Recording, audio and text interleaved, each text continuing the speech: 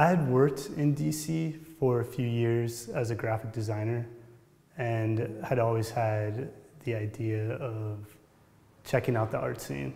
And being involved in the gallery scene in DC, it gave me a foothold on what was going on in the area, and I was able to start practicing as an artist pretty easily with the networking I had done. I was invited to show at Honfleur by artist Peter Crisco. He had, I guess, been asked to show in the space, and he decided he wanted to have a few other artists show with him, so he invited me to show, and I was pretty excited about the opportunity. So far, the experience here has been great.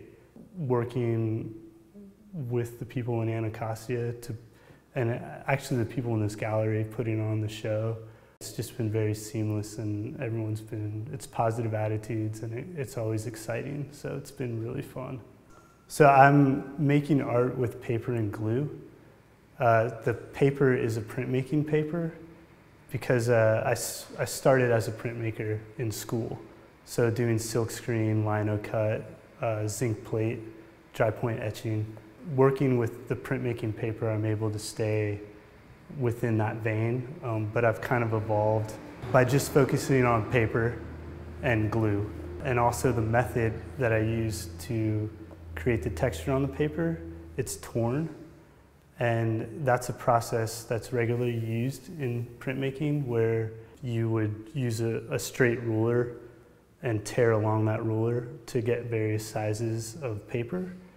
So I just use that to create thin strips to give texture, and then I roll the paper and glue it.